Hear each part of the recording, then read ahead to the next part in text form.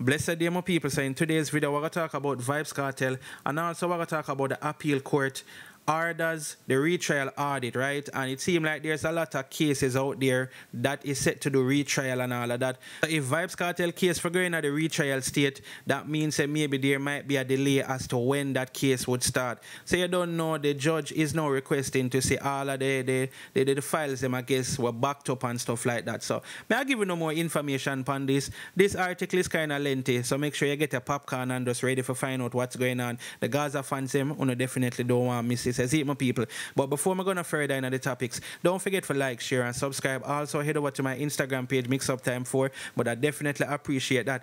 Alright, people. So let's get to this article so you can understand what's going on. You see it? So the article is saying, court orders retrial audit. The appeal court on Monday instructed its registrar to request from the Supreme Court an audit of the matter awaiting retrial dating back 6 years. The instruction was given as the appeal court in opening the first leg of a 5-day hearing to determine whether entertainer Vybz Kartel and his three co-accused are to be retried or acquitted for the 2011 murder of Clive Lizard Williams. Admitted that it has satellited several cases to the Supreme Court for a retrial and it's clueless as to their progress. Justice Marva McDonald Bishop made the ruling after hearing the preliminary response to defense counsel and preliminary objections of the Crown on the content of the affidavit of all accused. The accused in their affidavits expressed uncertainty about the speed with which they would be retried if the court were to make such an order. The appeal court hearing follows the Privy Council ruling in March, quashing the murder convictions of the men.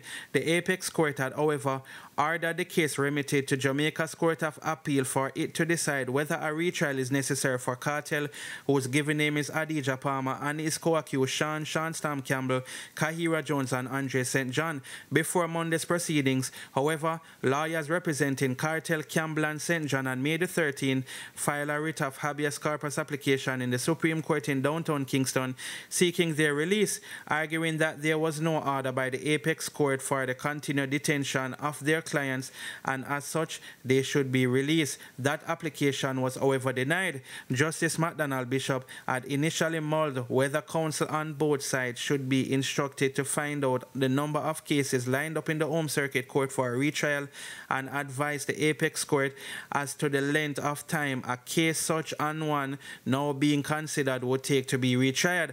McDonald Bishop, who heads the panel comprising Justices Paulette Williams and David Fraser, was at pains to point out that the state is being hit by a number of lawsuits on the grounds of breach of constitutional rights from matters which have not been tried in reasonable time. If the courts was to send it back, we have to set the time and place if it is to be retried, and we would have to know if the case is to be retried, how long these persons would have to wait, because delay is now an issue. We know we have referred several cases back to the Supreme Court for retrial, so we must have an idea of how the Supreme Court is dealing with these retrials, because if these defendants are to be retried, we have to know when a likely trial date is to be, because it is relevant. The delay point is critical in this case. We throw that out there. Now, McDonald Bishop said, we know we have referred several cases back to the Supreme Court for retrial. The delay is critical in the case. It is critical to get an audit of the cases awaiting retrial. If we find that we send matters back 10 years and still no retrial, we see the state now being hit with several lawsuits about constitutional rights being breached. She stated, we tend to have a way to just come and say retrial on the Crown's position that all witnesses are available. We are ready to proceed, and if it goes back over there and we see these matters are still in the system, I think it's only fair we have to do an audit for the cases sent back for retrial by the Supreme Court going back 6 years. The court has to know when it's likely the trial dates are being fixed. We don't know. And then you have retrial matters which they say should get priority. We need to know how many cases are for retrial on the list, the status, the reason they are there, and the disposition dates, the appeal court judge said. However, a further request by Acting Director of Public Prosecution, DPP Claudette Thompson, for the registrar to also indicate in the response which of those cases were affected by issues such as COVID-19 pandemic, the availability of counsel, the availability of witnesses, and whether those cases will be prioritized and allowed to leapfrog matters was not accommodated by McDonald Bishop. I am just saying to you, and this is a concern of the court, the first thing that should guide counsel, we are to look into whether a retrial should be ordered or the men set free. The prosecution should know what it should do to satisfy the court about.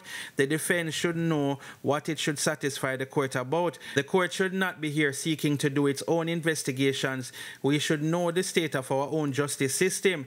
Why is there the Privy Council sent the matter back to us? The Crown is not going to send the court on any investigation. The most we are doing at this juncture is to get a list of the cases over there that we have sent back in the past 6 years for a retrial and where they are today. We will not be the ones to delve into the reasons for you. That is for you, McDonald Bishop stated. In the just over 3-hour-long sitting, the court painstakingly waded through the affidavits presented by the defense. The Crown, in its preliminary objection, argued that the different persons who have provided us with affidavits have not spoken to facts, making it so that some statements amounted to hearsay. We are mindful of the limited jurisdiction of this court as it relates to the order of the Privy Council. The single use is retrial, and so any fact that does not go to retrial, we ask the court to say is irrelevant. Additionally, with the remit this court has as it relates to retrial, the appellants are not to be allowed to relitigate by naming new grounds of appeal that were not raised here or at the Privy Council, and following the rules, pleading or argument are not properly not to be included in an affidavit and legal submissions. So we are saying those are the basis for our preliminary objections, Thompson said at the outset.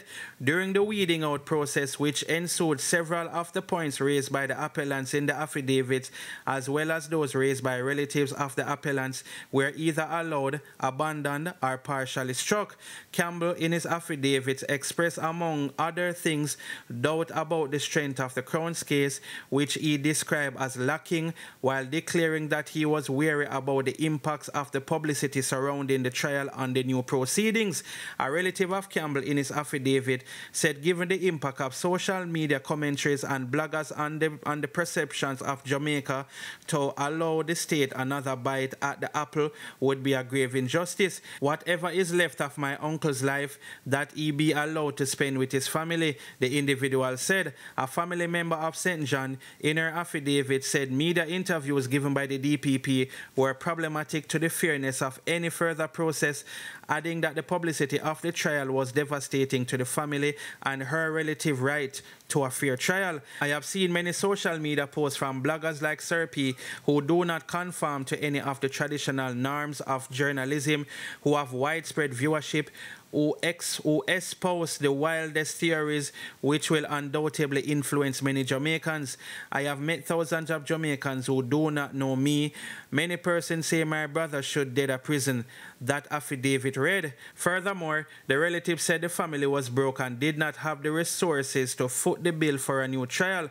Palmer in his affidavit said he was the sole breadwinner for his family and contended that he had been subjected to a defective trial, while stating that a new trial would affect his ability to continue to earn. He further complained of the emotional toll of the situation on him, while stating that the conditions of detention had robbed him of his human dignity. Furthermore, Palmer said he was of the opinion that the delay in charging him and his time in custody breaches constitutional rights. He also said no one assisted him in documenting his recollection of the sequence of the event, and such he doubted his memory. He further fretted that he could be branded by the prosecutor as a liar because of this. It is difficult after 12 years to instruct counsel. My defense would be embarrassed. It would not be fair to me after all this time without my witnesses, the entertainer said, adding that his constitutional rights being breached by the prison conditions and his constituted detention while on appeal. His son Adija Jaim Palmer, in his affidavit, said his father's health would not allow him to survive a new trial. I also believe that if the evidence used as the first trial is used again in a retrial, it would be very prejudicial to my father, he said, adding that his father's attorney had advised me that even if an application was made to poll potential jurors, it would be impossible to find unbiased jurors. The other accused, Kahira Jones, said he did not have money to pay for a new trial. In April 2014, Kartel sentenced to life in prison with eligibility for parole after serving 35 years of his sentence. His co-accused was also handed life sentences, with Sean Storm and Jones being eligible for parole after serving 25 years and St. John being eligible after serving 15 years. In April 2020, following an appeal, the men's parole time were reduced by 2.5 years each. In September that same year, the men were granted conditional leave to challenge their murder conviction before the Privy Council. The matter resumes this morning at 10 when the court should begin hearing the substantive argument from the attorneys in the matter. The hearing are expected to conclude on Friday. So yeah, my people, I know that was kind of lengthy, but when you see what go on as it relates to Vybz Kartel, how him feel, how Sean Storm family feel, them not have the money for actually foot a new trial or retrial, I should have say. You understand what I say, my people? Plus, Kartel might not can remember certain things, because maybe if them are going to do a new trial or a retrial, I don't know why I keep saying new trial, a retrial, right? Kartel probably would have taken the stand, don't it? I'm not sure, but obviously the entertainer say might not remember certain things, because remember what about 12 years ago. So, you know, the entertainer himself might say, yo, them gonna look upon him as a liar and all these things, which 12 years, yet, yo, enough people can't even remember things that happened 2 years ago. So 12 years is definitely a long time, you understand? But I go watch and see how this play out, my people. As I said, let me know if you don't feel like Kartel them are going to be freed, or you don't feel like there's going to be a retrial, is it? So that's it, you know. Thanks for watching the video. Don't forget to like, share, and subscribe. Bless upon yourself until we drop the next video. I'm out.